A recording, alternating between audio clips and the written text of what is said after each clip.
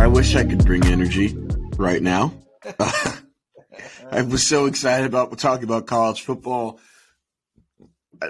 I have a lot of dear Tennessee fans, and I'm just so excited for them this weekend. And then it's very easy to hate the University of Florida. I don't care where Gatorade was created. I hope it works out, man. But like I say, I'm not counting my chickens before they hatch. I'm fully prepared for disappointment to reign. So, but I will bottle the excitement because unfortunately, for the next 20 minutes, we got to talk about how bad things are. I'm excited. In Indianapolis. I'm ecstatic to talk about it. Let's talk about it. All right. Welcome to another edition of Chaos and Conversation with your boy Mike Lofton, ML, and of course the mouth from the South, Paul Feinbaum. I mean Shawn Coleman. If you're going to compare me, if you're going to compare me to any type of Pauls, and when it comes to their ability to speak, I'm Paul Heyman, and you're welcome. So Paul Heyman, not Paul who fell from the source and saved. No, Paul Feinbaum. But Paul Feinbaum is your fellow Tennessee Vol, though, alum. That's perfectly fine. I'll go Paul Heyman. Well, you know what? I had to bring some laughter because things are fucking awful right now. Yes, they are. And yeah, I'm using the F word because you know what? You would think you would circle games on the calendar if you were Francis Reich. And he's not Frank. He can't be Frank anymore until the Colts get a win or look like an NFL team. But I think I would circle on the calendar, especially after Mr. Ballard and Mr. Irsay decided that they were going to be done with Carson Wentz. And they said the backbreaker for them, the straw that broke the camel's back, was losing at Jacksonville to prevent you from when you went into the week, you went into Oakland, you had the game at Oakland at home, a 93% chance to go to the playoffs. That was still in the 80% chance to go to the playoffs going into the game, the season finale at Jacksonville. And all of a sudden, Pittsburgh goes out and beats Baltimore. Then they're out of the playoffs. And because of tiebreakers, then you're out of the playoffs. And we're in the next season. New quarterback, same running back, a little bit of different offensive line. You're missing Darius Leonard. Quarterback, same story, though. Same story, absolutely, indeed. And you know what? The Colts were embarrassed 2 times in a row in Jacksonville. They keep losing in Jacksonville. I have no idea why I ever thought the Colts would get their acts together. Crazy me. I'm not sure I've seen a more embarrassing 60 minutes of football in my life since living in Indianapolis. When I joined the podcast today, I had everything ready to go. I was in my Butler gear, went to the women's soccer game. We lost to the school in Southwest Ohio tonight, unfortunately. Then I saw my man Shawn Coleman wearing his Tennessee Titans hat backwards. And I said, all right, might as well join in the melancholy misery loves company. And I had to put on my Indianapolis Colts polo. And you laughed at it. You laughed at it. Yeah, and I'm not in misery. Okay. Jackson. I want it to be understood. I'm not in misery. I did have hope before the season started. I was a big believer in our defense. And I thought that if we could get that win against the New York Giants, that'd put us in a pretty good spot. And I want to make it clear, there's no defining favorite in the AFC South right now. So the Colts or Titans could emerge from this and still be the division champion. I still think that if the Colts or Titans sweep the 2 games that we have in each other's first 7 games of the season, that team somehow figures out to win the division. That's just me personally. So that still is definitely on the table. But if that doesn't happen and the Titans keep losing, I'm excited about a rebuild. Let's embrace it. Let's go with it. Let's do it. So you're out on Tanny. You're out on your boy Tannehill. No. I want it to be understood. Let's make something very clear here. Okay. I've had a few people who have pointed out that Tannehill is an average quarterback. I've never disputed that was the case. Sure. I have always said that Ryan Tannehill, in his first 2 years with the Titans, was a clearly above average producer. And others who have said, well, you could put any average quarterback in that situation being supported by Derrick Henry and you'd get the same results. No, you wouldn't.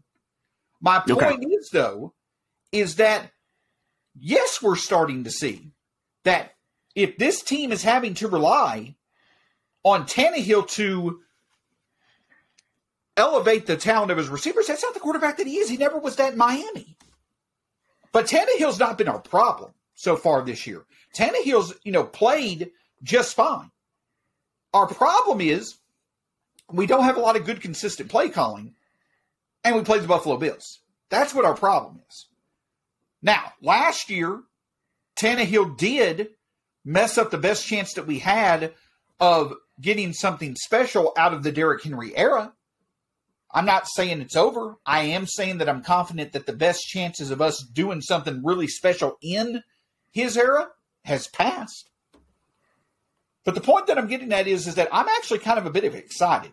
Because, hey, we beat the Raiders, and then we put together a few wins, and we beat the Colts, over the next, few weeks. Hey, we're right there in the driver's seat for the division. But if we're not, that means that we are completely sucking, and hey, we get some good high draft picks in a good draft. So I'm fine with whatever potential outcome there is. Fine. You think Vrabel is saved if you guys do not make the – Vrabel's not going anywhere. Vrabel's fine. Okay, I agree. Okay. I agree with that as well. Mike Vrabel is a coach who has the talent. He is a talented enough coach to win a Super Bowl. Yeah, yes. When you traded away A.J. Brown, you took the blanket off one of the blankets off that covered. You're coming into a season where Derrick Henry's not. It was likely going to be the case. Derrick Henry's best days are behind him. Yeah. And you no longer had a go-to offensive weapon, so you took some blankets off that were going to expose your fatal flaws. Mike Vrabel's fatal flaws is he is too loyal to ineffective difference makers when it comes to coaches. The Titans were their best when they had Dean Pease and Arthur Smith. They don't have those, they don't have those minds anymore. Vrabel is at his best relating to players and as a CEO. He's not there in making game calls or anything like that. The Titans need to get rid of Todd Downing, give the reins to Tim Kelly, see what he can do in an audition for a year. Shane Bowen, see what he possibly could do because the defense has struggled so far. I'm getting too deep into this for the Titans. We've got plenty of other things to discuss. My point is, Vrabel, I'm putting it to you like this. John Robinson and Mike Vrabel have done enough to see through another iteration of a Titans core to see if that core can do better than what we did over the 3 years previous to this. I think they deserve that shot. So, no, if the Titans go 2-15 this year, no, I don't think that Robinson or Vrabel are going anywhere, and I don't think that they should. But my point is that what they should do is clearly learn that they need to change some things for them to get to where they want to go.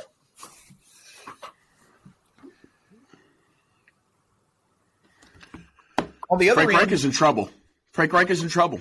Yeah. Because he doesn't have the cachet that Mike Vrabel has in terms of playoffs wins. And you know what? The franchise has not been the same since the Buffalo Bills game in the playoffs. Rivers did enough to win that game. Frank Reich's calls in terms of inside the 5 2 times in a row. First of all, not giving it to Jonathan Taylor, and then 2, not if you're gonna go for it, at least have your best player in the game, even for a decoy. If not, you're going to give him the ball.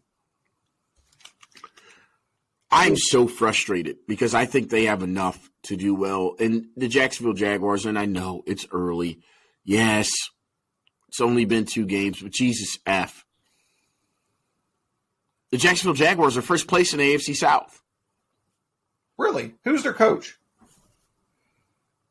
Yeah, a Super Bowl winning coach, sure. And a guy who develops quarterbacks pretty good. And so that's what comes into play for me, is that God, he knows how to run a program. Chris Ballard, I don't think he's on the hot seat as of yet.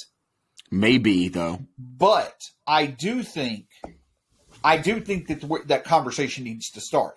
I think Chris Ballard has done an outstanding job putting a team together in 21 of the 22 positions that you got to put them together on the field. But the one that he has not is quarterback. Going from Rivers to Wentz to Matt Ryan.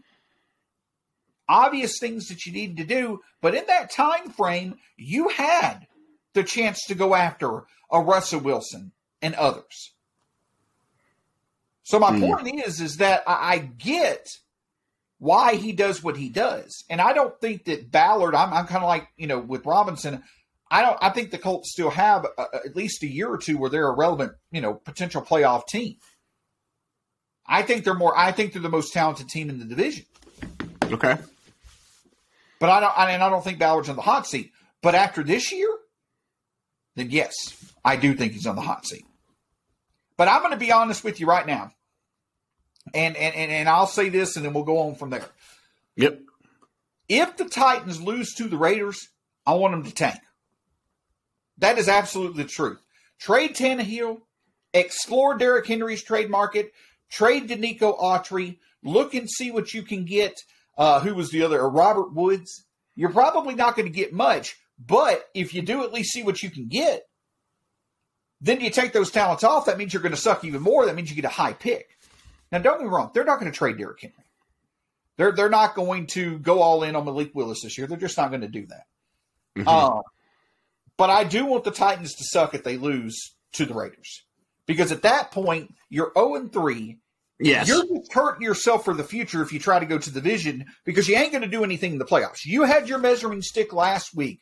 You found out you're light years away from being in the conversation of the Chiefs or the Bills or what have you. You just don't have enough talent for Vrabel to make a difference like he did over the past few years. So my point is that if you lose to the Raiders, tank. Just tank. You already went all in on a bunch of rookies this year to play significant roles. Why not do it next year when you have the chance to get more talented rookies? And then you can start to build a core for the future. With that being said, I think it's one of the biggest games of the weekend because I think the Raiders they may not know what they are. They could be incredibly reeling from. Oh, I think the Raiders are salivating. Seeing what Josh Allen. Really, Shawn? Absolutely. Did you see what Josh Allen and Stephon Diggs did against the Titans defense? I'm not saying Derek Carr's on the level of Josh Allen, though our defensive coordinator obviously thinks that. But, yeah, I'm not too thrilled about seeing what Derek Carr and Devontae Adams can do against the Titans this week. But Josh McDaniels, they totally shit the bed on Sunday. 20 to – granted, Kyler Murray was special on Sunday.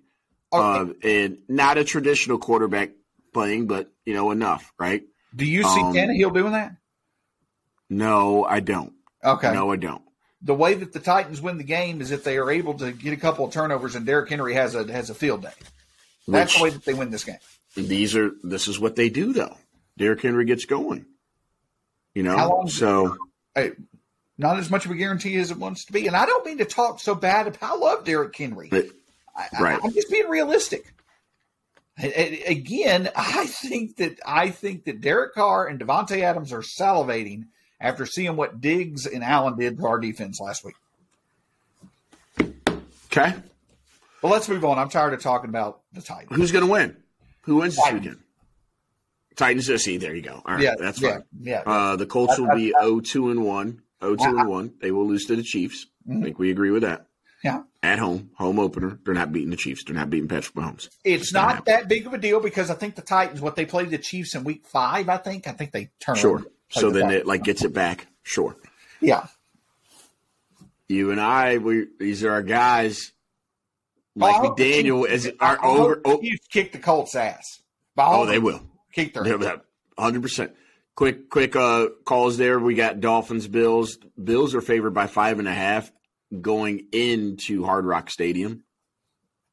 kind of still like the Bills there a lot, actually. Yeah, I think Bills the are good. Take care of business. Oh, 5.5. It's so much fun. If you want to talk about one of the more must-see offenses in the NFL, it absolutely is the Dolphins. So this is going to be a fun matchup. And I'll tell you this. I will tell you this right now. I'm not ready to put the Dolphins up as a top 3 team in the AFC.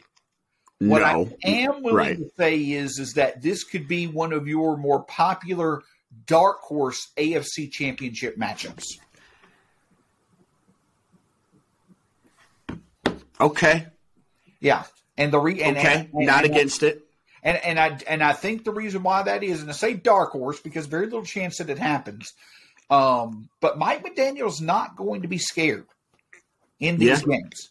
Though Shanahan was the head coach over the Super Bowl run and over last year's NFC title run, McDaniel had plenty of voice. He had plenty of experience in that. So I don't think that there's too big of a stage for him. So I'm not saying it's going to happen. I just think it becomes a popular dark horse. Yeah, I think McDermott's going to confuse too a bunch. That's a good point. However, the Dolphins have great weapons, but they can't run the ball as well as, and that's going to be a problem for them. And last time I checked, the Bills' secondary is a little bit better than Baltimore Ravens' secondary right now.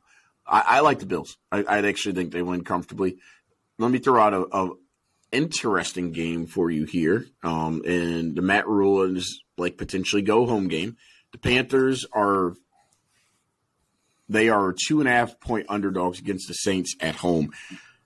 Is this the beginning of the end for the Matt Rule campaign? Matt Rule needs to be looking at real estate in Nebraska. Yeah, and I think so too. It's smart for him. I think Matt Rule is the type of coach that could absolutely get Nebraska back on the map in college football. But he's a college football coach. I like the hire. I like Matt Rule. I like the hire. I like how he put that defense together. I'm a big believer in their defensive talent. But yeah, it may be the GM, but their whole approach about going the cheap route with the quarterbacks, and I'm all for you trying to take a chance.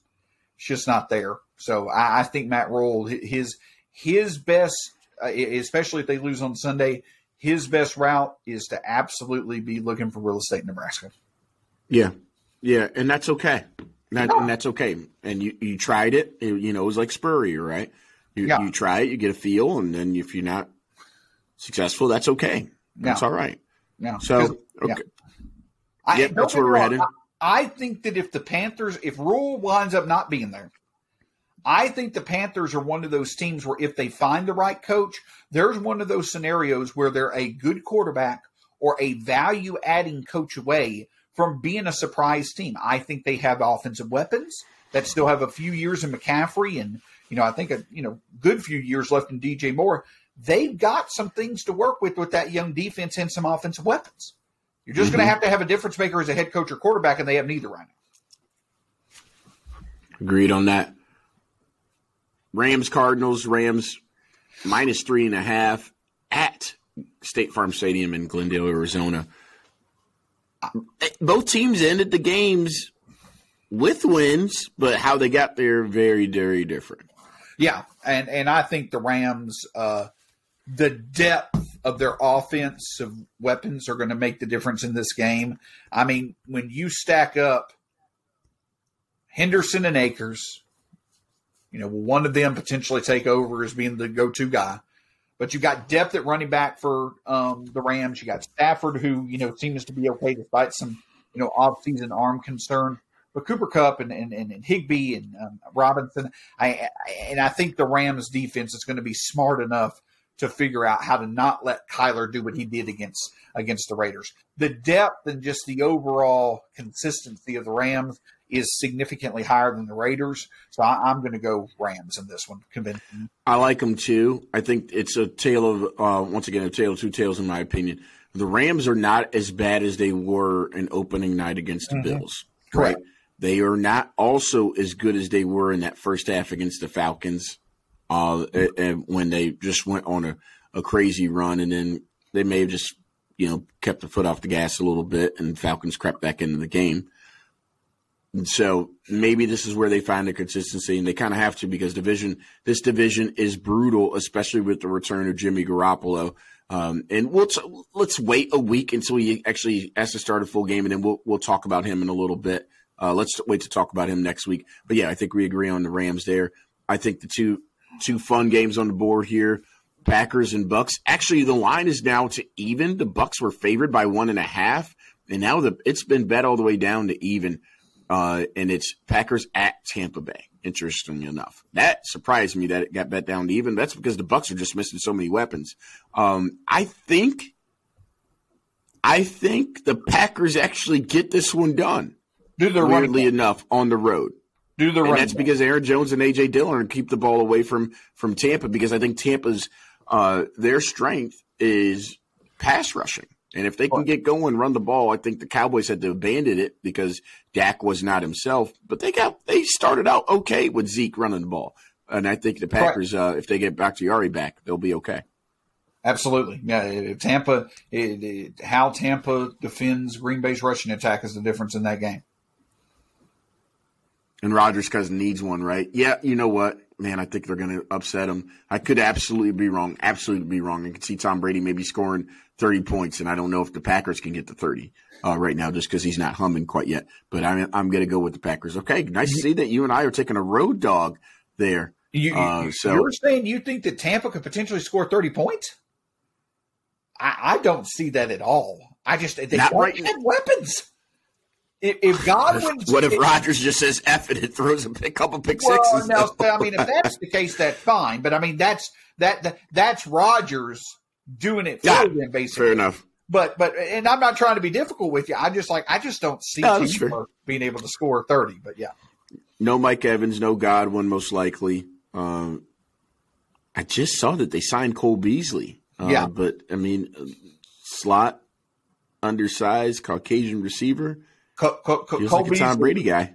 Cole Beasley's not Antonio Brown walking through that door. So no question about it. All right, let's go. Go, Pat, go.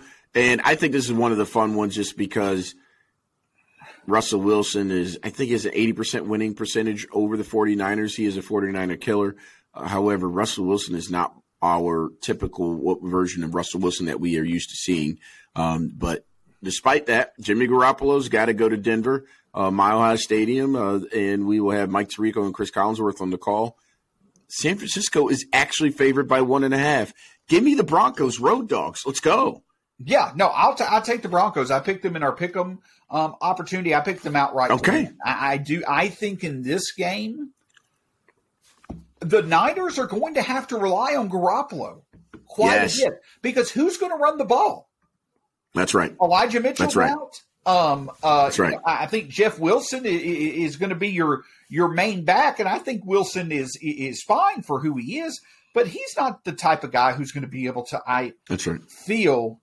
make the most of this. You're going to have Garoppolo have one of his better games, and I think that Denver also is going to be a bit motivated after the two lackluster performances they've had to start the year. I think that they're going to be looking to get some things up, probably try to get Cortland Sutton going more, getting Javonte Williams going more, because Denver has some very good offensive weapons around Russell Wilson. And I know that the Niners defense is extremely, extremely talented, but I think that Denver wins in this one outright. I do too. Man, I'm agreeing with you a lot on bets, and we know your record in bets now. I could talk a good game, but maybe this is the bounce back week. This is a bounce back week. Shawn, yes, once again, misery loves company. Unfortunately, for our teams here, go horse, tighten up. Maybe they'll be better, or maybe not, and then we're just fighting for C.J. Stroud. If it's not better by this time next week, I hope it only continues to get worse. So that's the way to look at it. So, on that front, enjoy the weekend, everybody. Shawn, leave the folks drink of choice. Saturday. I think if the Vols win on Saturday, I think that we're going to go with some Gentleman Jack and maybe throw in a little bit Dr. Pepper Zero in there. I don't know, but we may get a little bit crazy and crafty on Saturday if the Vols win. Man, if the Vols win, whoo! It's going to be fun. You're going to be able to hear me all the way up there in Indiana/Michigan, Michael. Oh, love that. We're rooting for you, bud. We're excited for you this weekend. And I'm thinking seltzer, tequila reposado, shots, and that sounds. I got to have a vodka Red Bull before game day. Way too exotic. I hope the Colts lose by 40. Go Titans. Me too. Me too. See you, Not wrong there. See you, babe.